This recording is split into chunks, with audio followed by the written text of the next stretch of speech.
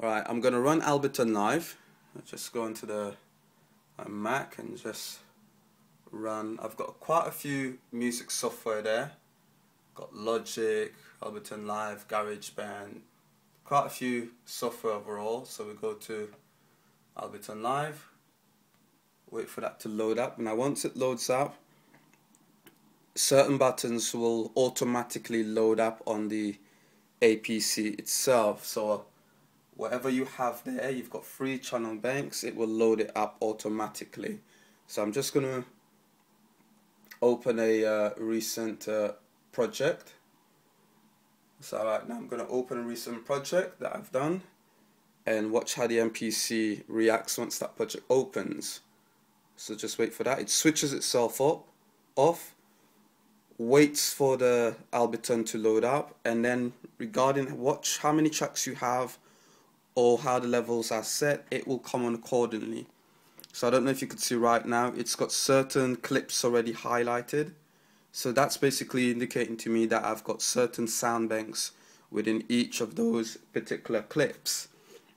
Now, you've got the activator right there, that's indicating 8 rows are active to be played. So adjust my volume there. That's main master. If you go into Ableton right there, there you go, that's your main master level.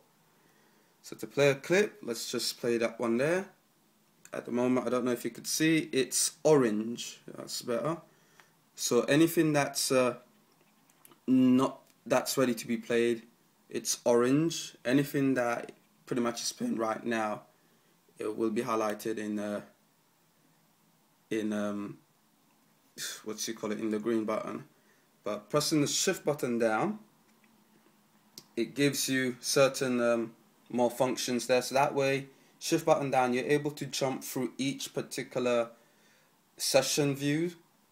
So right now I've got different session views all over the place, at least a few of them. So by pressing the shift button down, you're able to quickly go through these session views. So if I was to press that one down, it literally went through that session view. So if I was to press this one down, it zooms to the other one. So let me just demonstrate to you what it's doing right there.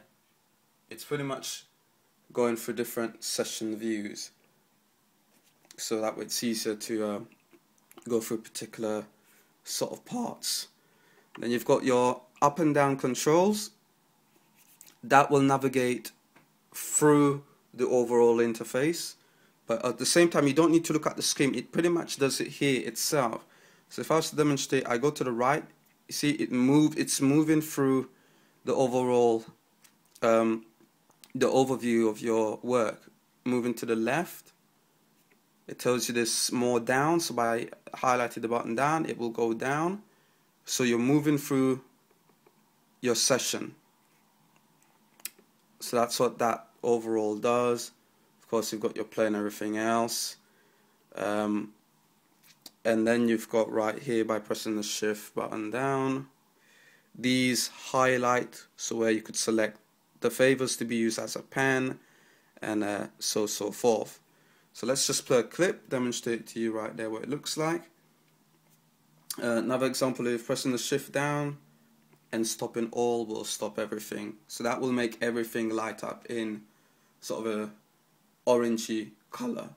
So let's start a clip off. I've got a clip loaded here. So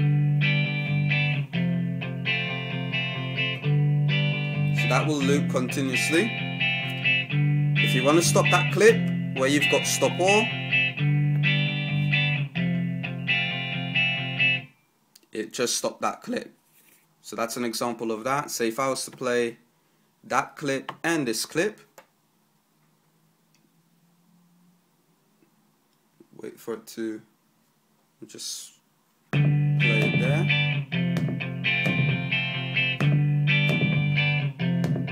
So you've got 2 clips playing. You've got your volume control, so right down here.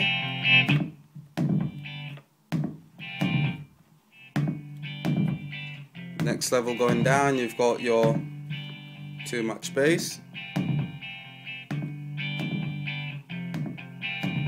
So I'm going to pen these out shift button, it was on level. I select the pan, and now watch how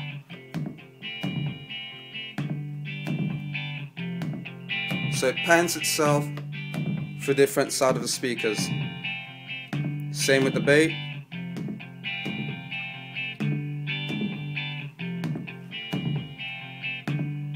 So that's what that basically does. I'll just show you up here how it pans out each particular track. So that's a pretty good function there. By pressing the shift button, select what you want, it will pan it out, it will adjust the volume however you want. I want to mute this channel here, that's been muted. I want to play it. I want to do solo, so I just want to solo this one here, which will just solo it up. Take that off. Let's play more tunes there. Launch another clip.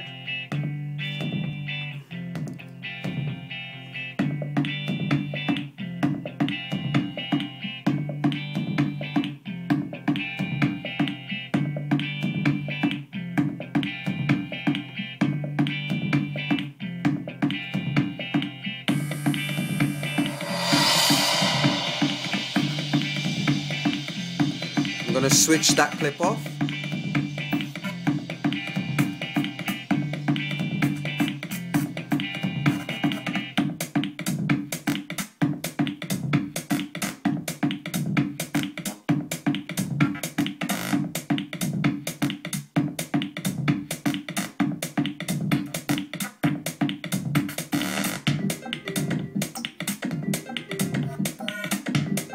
So you got certain clips playing. If I just want to launch what's in here, I'll just press the main launch scene.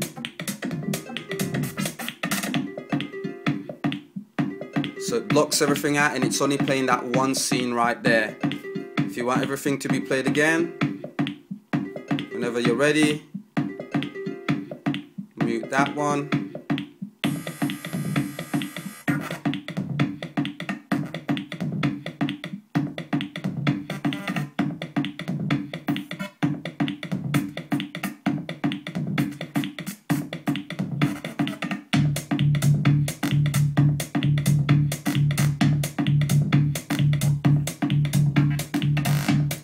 Volume, if it's too loud.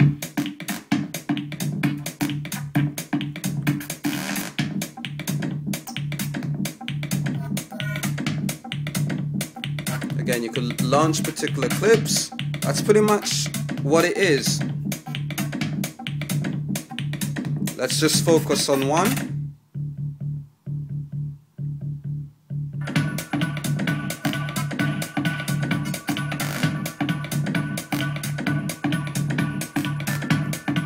Let's put different effects on here. Shift button down. Let's have a look what's in that one.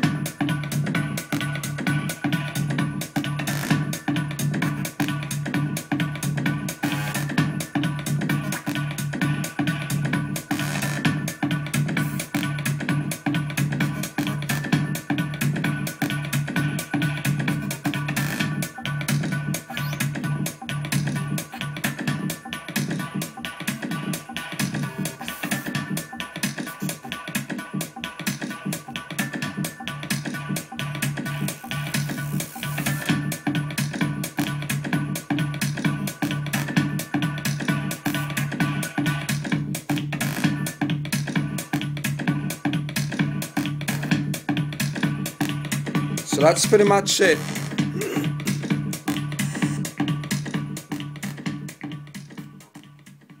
That's what the APC looks like.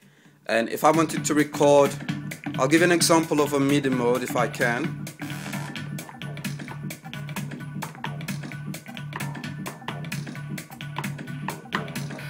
So the MIDI mode, you're able to play particular clips. Let me just switch everything off, shift button, and you do stop all, and everything will stop and go back to orange. Let's give you a close look. at how it will look like when you record. So if you say you want to record in that bank, press down the record, highlight a particular clip bank, and it will light up ready for you to be able to record in that particular clip to add certain tracks to it. So that's it. Tell me what you think. If you want me to look more into the APC itself, let me know and I'll do a video on that. I will bring up a video to show you it mapped with Logic Pro. Cheers.